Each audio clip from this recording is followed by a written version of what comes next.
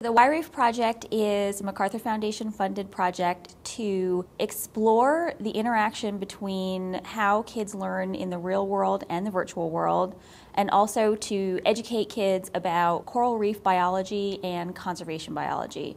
One of the main things is that it's based on scientific research. We do a lot of scientific research on coral reefs. We do expeditionary work to places like Papua New Guinea and Palau and the Solomon Islands. Also some work in Belize and the Bahamas. And what we do when we do field work is we do field collections and biodiversity surveys of fishes and invertebrates and things like that to get a handle on what lives on coral reefs and how they're interacting with their environment. We also see human impacts on reefs, so many of the reefs that we visit are quite healthy, but many of them have human impacts from overfishing or from bleaching or sedimentation effects. WhyReef was designed by the Biodiversity Synthesis Center at the Field Museum and the Department of Education. And we've tried to connect WhyReef really closely to that research. So it's based on measurements of live populations of organisms, so how fishes school and swim, and what the food webs are on reefs. So we're looking at some of the species, the 50 species that we chose for WhyReef are arranged according to our understanding of food webs, and that connection between WhyReef and research I think is really important. The main activity is counting and identification. So they get in the reef, they get their scuba tank and their little reef coder, and what they do is they click on the species, and then you get directed to your reef journal after you have 5 unknown organisms. And then you play the identification game. The kids find it fun and engaging. We got over 140,000 unique players on WhyReef in the first year.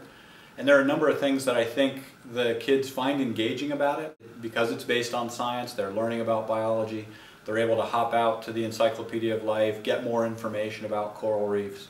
There are many serious threats impacting coral reefs, overfishing, coral bleaching, sedimentation. And one of the things that we do with the reef is we perturb it, we damage the reef with an overfishing event. And I think that combination of it being based on science and that the kids are able to interact with each other and to take civic action to protect the reef is one of the reasons why they find it compelling. We knew that we were going to perturb the reef, we were going to damage the reef, and we knew that we needed the kids to get involved in order to rehabilitate the reef. We just started putting this boat across the water, taking out fish and slowly taking species out and making the reef sicker and sicker. This is a way for the kids to actually take civic action and try to increase the health of the reef. They can write a reef management plan.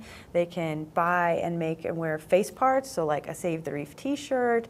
They can donate clams to support the reef management plan, and they can write articles to the Whyville Times. So this is more something that we view as a free time or after school activity, and because of that, that's one of the things that's been so surprising to us. I mean, this is something that kids are finding fun, they're finding socially rewarding. Some of the petitions were just amazingly well crafted and thought out. I mean, especially for this is your free time. This isn't school, this isn't a project, there's no grade associated with this, you don't have to do this. So you're doing this out of enjoyment. We chose Whyville specifically because it does have a history of civic action and civic engagement by its users. But we really didn't anticipate the emotional attachment, we didn't anticipate the level of engagement and the civic involvement that people were going to have with the project. The millions of clams that have been donated to save the reef have been really shocking for us. For the kids in Whyville, this is their currency, so the kids are actually investing this much into the reef. Even before it started, they were all aware that coral reefs are in danger and there's a problem with them. And you could tell that they were very frustrated that they couldn't actually do anything to help the reefs. And these Save the Reef activities are really nice ways to show how people are helping reefs. It's kind of given the kids some hope that, you know, people can do good, they can change things, they can take action for the better.